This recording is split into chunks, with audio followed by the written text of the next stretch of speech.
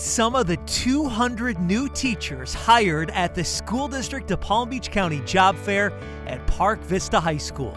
They include current teachers from other districts who want to work with our students in Palm Beach County. The kids, making that connection with them and seeing the excitement in their eyes definitely is making the job worth it. There are new college graduates like Emily Nelson, who was very excited about her first job.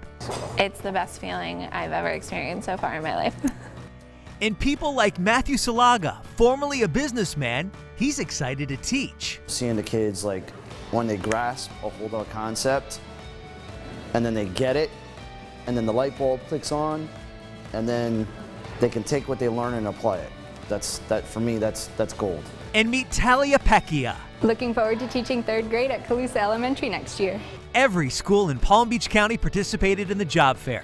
Talia made a connection at Calusa. I had a few different interviews, but you kind of know going right in, right as you're talking to the principal, and you know this is a good spot, this is a good fit. 750 prospective teachers attended the job fair, hoping they would also find a fit. The school district is the largest employer in Palm Beach County, and this is the school district's largest job fair. The stakes are high to find quality teachers for our classrooms.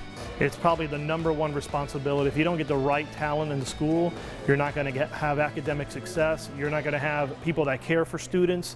And at the end of the day, we're starting to see results because of the great talent we're recruiting into Palm Beach. So it's by far the most important thing we do.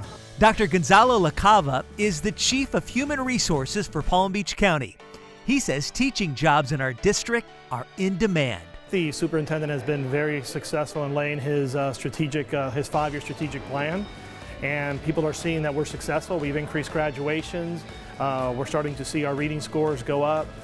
We're seeing a lot of successes in other areas, so I think people want to come work for the most successful urban school district in Florida. This is the place to be.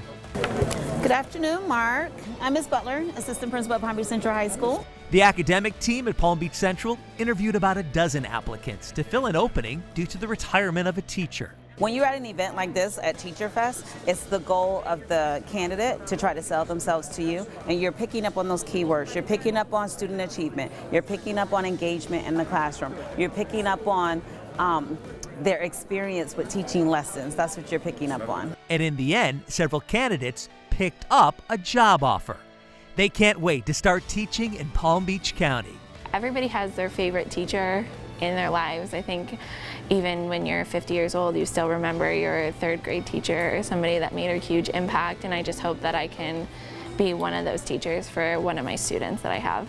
If you are interested in teaching in Palm Beach County, go to palmbeachschools.org/jobs.